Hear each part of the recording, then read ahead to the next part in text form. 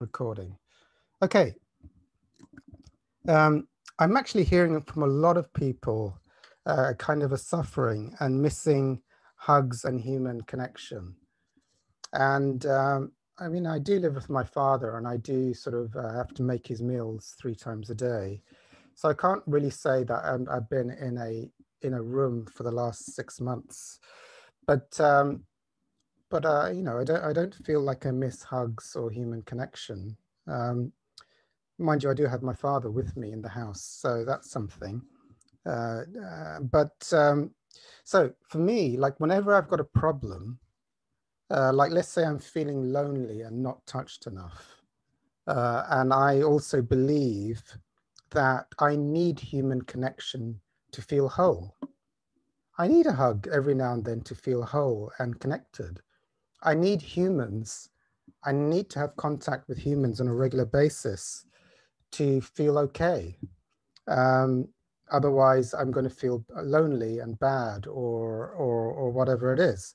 I uh, if I I've just noticed I haven't had a hug or proper human connection for a week, and I'm starting to feel disconnected and withdrawn and not well any longer. I need to get a hug as quickly as possible. I need to find a real human being to talk to and get some love from. Everything for me is a projection of the search for love. You know, I can have the belief system, unless a human loves me, I will be empty and I'll be not complete. Um, so so if I'm in an empty room, I believe if I'm in an empty room for too long, not speaking to or getting love from any human being, and not even getting a hug and I believe that I need human connection, a human hug. Even talking is not enough. I need a human hug. I need someone to hug me, and otherwise I go from withdrawals if I don't have a hug for long enough. So all of this stuff, I mean, my personal view on it, as you know, and take what you want, leave the rest, is, I mean, I pursue enlightenment, which is transcending all my limiting beliefs that I've been programmed with from my parents, from society, from TV, from the world.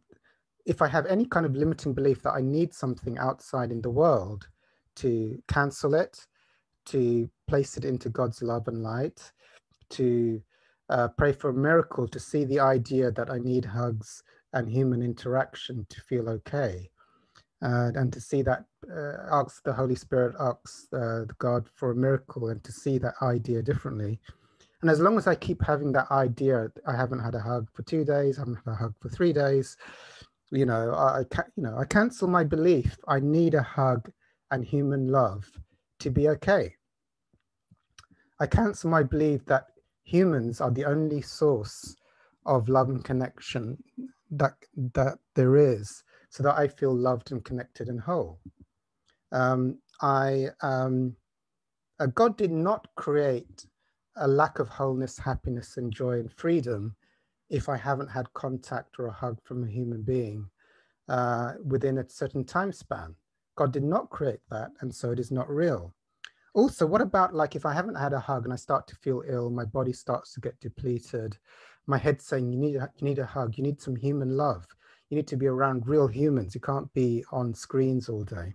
What if my head is saying that? What about the feelings? Even if I cancel the belief that I need humans and love, what about my physical feel? My body's going downhill. I'm getting all kinds of physical symptoms. I'm feeling really anxious and fearful. But I can cancel the beliefs. Well, what about these horrific feelings in my body? And my body's going, is surely that means that the power is in the world. I'm sure I'm right. I need a person, some human love. I need a hug from anybody. Otherwise, my body's going, no. And for me, that is a feeling of withdrawal from the idea, projection, that I need those things to feel okay. I've done this with loads of illnesses and loads of beliefs, even beliefs when I had kidney failure, gout, couldn't breathe, that all of this was an illusion, that there is a source of love and peace and wholeness within me. And if I connect more to that, and feel out the feelings of withdrawal. Even if I get physical symptoms and my body's going all over the place, for me, that's a withdrawal. I have to sit with it and cancel the beliefs around the illness and whatever feelings are coming up. So, as a human being, I have this software of being a human. What does that mean? It means as a human, I get all the belief system all other humans get. I believe that to be incarnated in this world as a human being, I've already got what's called the belief systems of humanness. What does that mean? I mean, there's the archetypes, the subset of beliefs of being a woman and the expression of that, and the subset of beliefs of being a man and the expression of that. So those are a load of belief systems of what a man is and what a woman is and how that should be expressed through hormones, through bodies, through age-related situations. So, but I've definitely got the human one.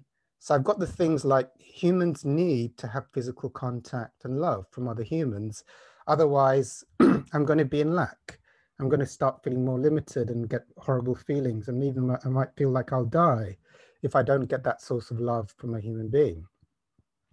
So those are what I call collective belief systems, but I don't believe in that.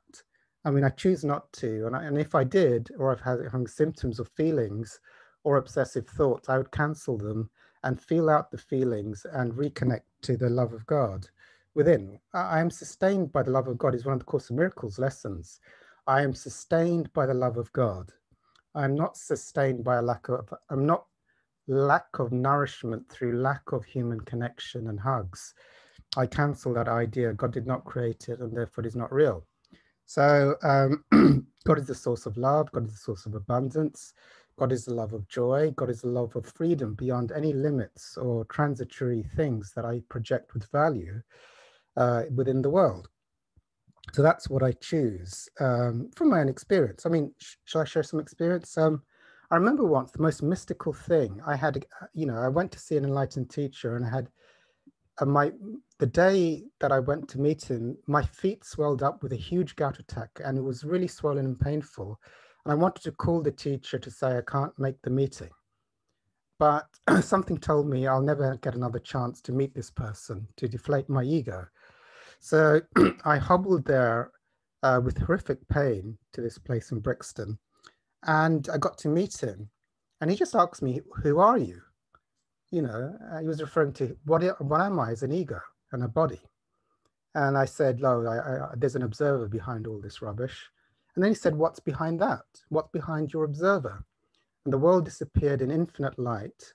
There was no time, no me, no thinking, not even any colors. Light and love so powerful, it was infinite, is the best way to say it. And when I came back into my consciousness, I could see him again. I was in bliss and ecstasy. And I got up and I walked away from that room when he told me to go.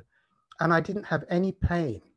It was like the pain and the physical illness had just mopped up. The light of God is not able it was able to cure anything and everything. So anyway, I'll shut up on that one and I'll quickly stop the recording. I'm going to go.